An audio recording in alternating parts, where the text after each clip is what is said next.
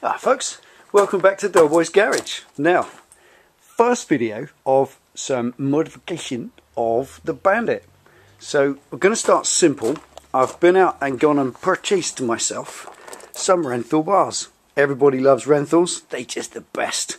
And these are brilliant. These are the Renthal Ultra Low, or road bike ultra low, super bike ultra low, call them what you like. They're kind of meant for a road bike. You can get the motocross bars with the daft brace across, great for a motocross bike, but stupid on a Bandit. So these bars, there's too much of a kink here, and this angle of about 40 odd degrees, it's too much. Kind of twists in, digs in the heel of my hand, not comfortable. They're way too narrow as well.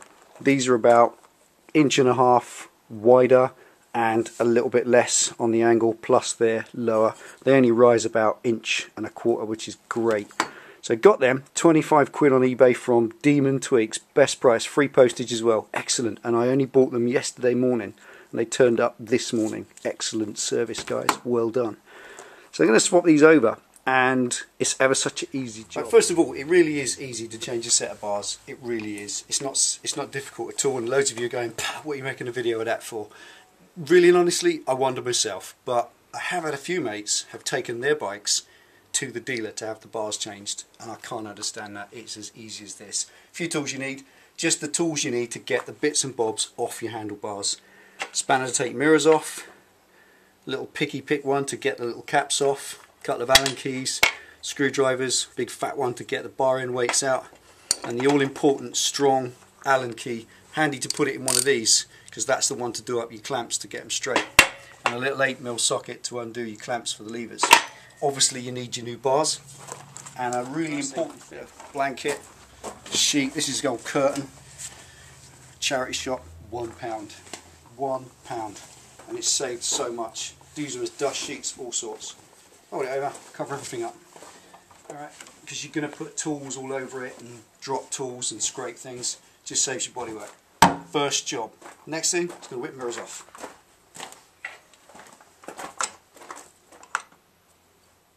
Okay, and then whip your bar end weights out.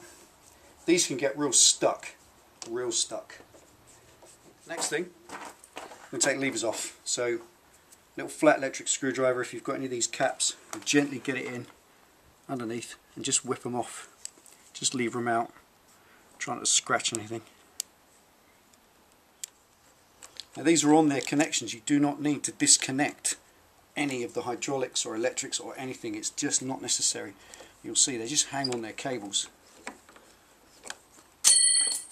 Oh, uncool.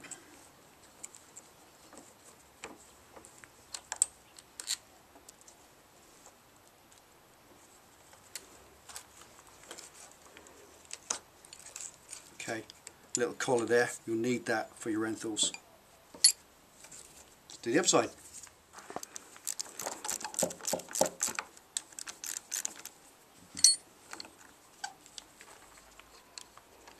Okay, as you can see, they just hang on there. There's a little plug there, which is the wires for your brake light, and it goes into your loom. So obviously, just to preserve that, gently take it off so that the wire doesn't get wrenched out. And that can just sit there like that and hang on its hose. Don't do any harm at all whatsoever. Screwdriver, switch blocks off. If you're concerned about losing screws, or if you're not sure where they go or remembering where they go, little trick on here, look, on the tail. Just pop the screws under your rail or something like that. Just use a bit of common sense. Whatever it is that works. Bit of cardboard with a hole in, stick them in and put a pen and mark what they are, whatever it takes. Bit of common sense and you won't lose the screws and forget what goes where. This is the throttle side. Switch block comes undone, but looking in here, there's the actual throttle cables. And we're going to save a little job. I'm not going to undo them, there's just no need. I'll show you a little trick in a minute. That's going to stay where it is for now. And on this side, now it's time to get the grip off, because I need the grips. Now again, I've seen people cut these grips off because they're often glued on at the factory, and there's no need. It's a perfectly good grip. I kind of like these Suzuki ones, and why cut it and ruin it? There's a little trick. Just use a screwdriver, pop it up inside gently, just a little swivel, make sure there's no sharp edges, push it up inside, up to the hilt, and just work it round. the bar and it just breaks all the glue. And if it really won't give it and it really won't let go, when that's up, stick your WD-40 tube in there, give it a squirt, and it just slips off. Even if it's got glue on it, it will slip off. And in my career, I've yet to ever have a situation where I can't get grips off using this method. Some people insist they have to cut them off, but don't know. As you can see, looking at that, there it is. That's your factory glue. It's pretty nasty stuff, but that's it. It's just rubber, like glue, gungy stuff, and that's how you get them off. And you save a perfectly good grip. I think they're about 25 quid as well, and that's a lot of money. Keep that safe. Right, now we're going to literally take the bars off. Just going to take these little clips out, or little covers.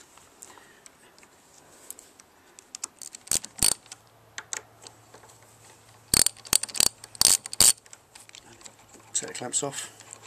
They're not sided or handed, so just use your brain to just sit them there neatly. Shouldn't go anywhere. And this is where leaving that in place comes in handy. All you do, once you've got clamps off, save the screws. Now hold that switch block in place, leave it where it is, and just pull the bar out of it, leaving it there. And you haven't disturbed the cables, that'll just sit there. No need to disturb the cables. You can take them off and put them all back on, but it's fiddly for no reason. And there it is. And we need that because this is to make, that's obviously the clamp for the brake lever is obviously a 1-inch clamp. I have no idea why, and to be honest I've never seen that before, even on a Bandit, but that's it, and that makes it 7/8, so you're going to need that. So let's get the new bars. Just look at the difference here. That's your standard bar, and that's your Renthal. Not only do they weigh half as much, but looking at the size, you can see the difference. This is the Renthal road bike ultra low, so they're lower by a good 1.5 inches. They're wider by 1.25 inches, a good inch and a bit each end, which is going to make your arms stretch wider because you've got gorilla arms like me. And obviously they're lower, and that angle, they sit at a very slightly flatter angle, so they're going to be more comfortable across the board. First job, just reassembly on pretty much anything is the opposite of deassembly. So slide that in first. Don't need lubricant. It's plastic against alloy. That's it. The next thing we did was the clamps, so we'll pop them on. So that's those in.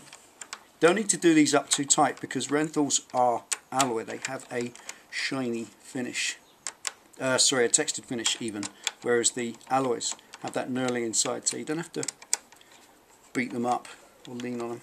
So let's just get these nipped up and show you the next reasonably important trick. Okay, just a quick thing that is really, really important that I just want to mention. When you're putting these on, in the standard bars, just get them, there are location holes in the top of the bars drilled by the factory for the switchgear to locate into, and I guess it's really just to stop them rotating, but that's a kind of shiny chrome bar and it will just slip round. These are just plastic. You can't wind them up like the old alley ones from the 80s so that they grip. You just do them up, and what they have, if you can see here, they have a little plastic button inside which locates into the hole in the bar. These bars don't come with those holes. Now, some guys I've seen fit Renthals just drill the holes in, and I guess that's up to them. Personally, I'd never even go there. I just wouldn't drill a hole in a handlebar. It's an alloy tube, it's not steel. Steel is far more malleable and resilient than alloy. Alloy tends to crack, and although these are incredibly strong and resilient, I don't know, I just don't want to drill holes in them. And considering the trade-off between having the possibility that your plastic switch block might move a bit and having a weak handlebar, it's obvious which is the best choice. So what I tend to do with these, as you can see, there's the button. It's just a little moulded piece of plastic. On the other side, I've already done this one. Here, just file it off with a round file. That's all I do. Just file them down. Leave it a tiny, tiny bit proud, and it presses on here. And again, this is a textured surface, so it will grip, and that's fine. It does up okay, and it doesn't move. There is a method if it moves. Just bung a little bit of tin foil underneath it and that'll bite it and it'll hold. So I'm just going to get filing on this.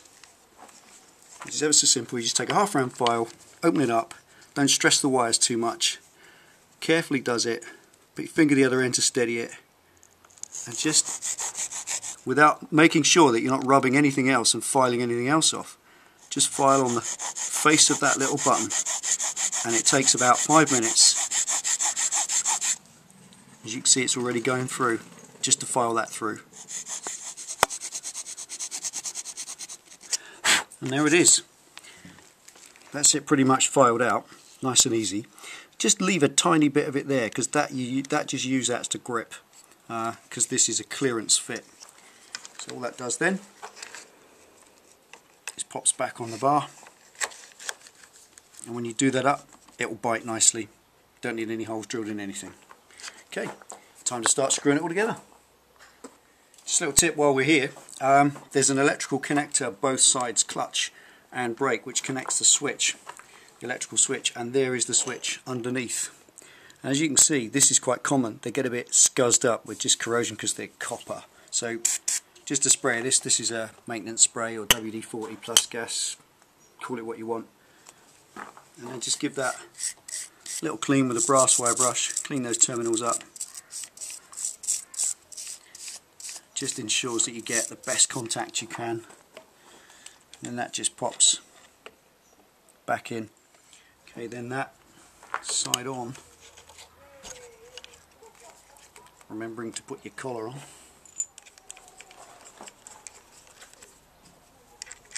Right, just a quick point, now this is all done up, just leave it all loose for a start, and then when you're setting it up, just use the length of the grip. I should have put that on in a minute, very simple way, and a little trick with that is how to glue them back on. Check that for length, or wherever you want it, that's going to be that.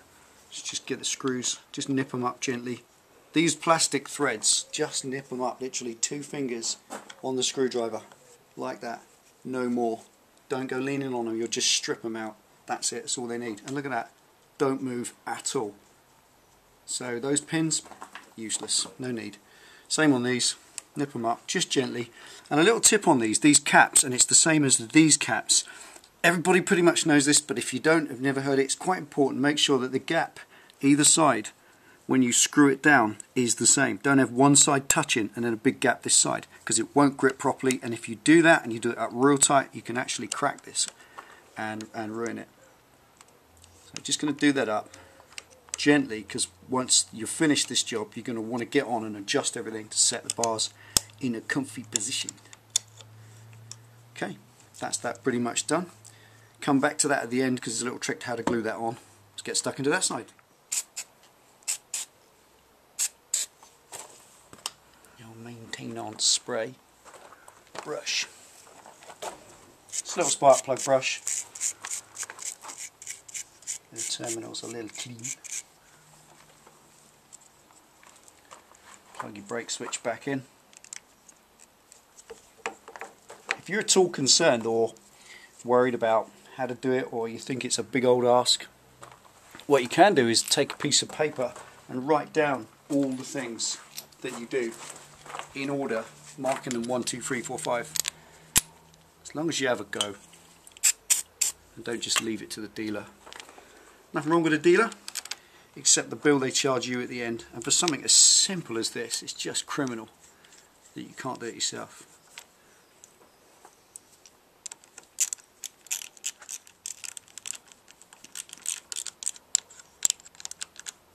Okay, measured that to the end as well. Excellent. Pretty much we're now there. Okay, now little trick to glue a grip on. Down inside there is a bit greasy and horrid, so a bit of brake cleaner, carb cleaner, which is a real good grease cutter. Spray it down inside, let it all drip through, get your finger in, and you can feel it start going squeaky. You're actually just turning the rubber quite soft. The rubber sort of goes a little bit chewy. It seems to melt the rubber slightly and make it a bit sticky, which is exactly what you want. Dry all the rest and all the residue out. Pretty much nothing should come off. Give that a couple of seconds. Brake cleaner is great, as you probably know if you've ever used it, it just dries away. Now feel that inside, and it sort of squeaks inside now. So that's real dry. And all you do, pop it on, rotate like that, and it just goes on a treat. There it is. And in the morning, that pretty much will be stuck, because the Renthal bars have got a knurling on there anyway, so that should grip it. And if it doesn't grip tight and it doesn't stay nice and solid, you can always then go revert to the regular glues. Don't use super glue, because that will stick to the rubber forever and destroy it, and it doesn't work anyway, it cracks. So that's that. Now what we're going to do now is sit on the bike and get everything set and lined up. So let's get into that. Right, everything on the bars is loose. It all moves about at the minute. Everything's loose. So the first thing is to set the bars at the height you want. So sit on the bike, get these a little bit loosened off, and just set them where you want them. Don't worry about the levers, just set them where you like them. And then on this top, just looking in here, you see these little tiny marks each side, and you can just set that exact so it's correct side to side. And then again, like I said, make sure this gap here and this side is exactly the same, or as much as you can. Don't do one up till it's butted solid and then leave a gap the other side, because it's they won't grip properly. And you don't need to lean on these, you really don't, unless you've got ape hangers or something. You don't need to do them up much longer than wrist tight. Next thing is levers. Just move them where they feel right, really. Okay, the brake side's quite crucial, getting it right. Make sure they're about the same. Little gap. Make sure that when you do it, the ball comes into the end of the grip. There's no point if the ball's coming in here, because then that part of the lever is adjacent to the grip, so you're getting full 4 fingers. And there's nothing like that. Just nip it up. Again, it's a thread that goes into your master cylinder. So if you naff that thread up, because you're a ham-fisted monster, then that's a really expensive fix. So just use one hand, put the spanner in your hand, and you haven't got enough purchase. If you come out here, you've got too much purchase and you can't feel it. When it feels tight, don't do it up. If it moves, nip it up a bit. If it don't, it's tight enough. Okay, right. Now it's just a final case of adjusting the switch blocks, just twisting and rotating them around to where they need to be, so you can get to all the switches, so all your switches fall easily to hand, as they say in magazines. And then doing the screws up gently. So let's get finished up. And there they are. Renthal bars fitted. Obviously you can ride it, come back, decide you want them a bit different, just make the adjustments. And I'm going to do a little bit of play fun. I'm going to just connect this, clip it up out of the way with some extra cable ties. Apart from that, checking the job over. Any job you do, just check everything over afterwards. Check every fastener you've done. Make sure it's all safe. There it is. Thanks for tuning in and watching Delboy's Garage. See you next time.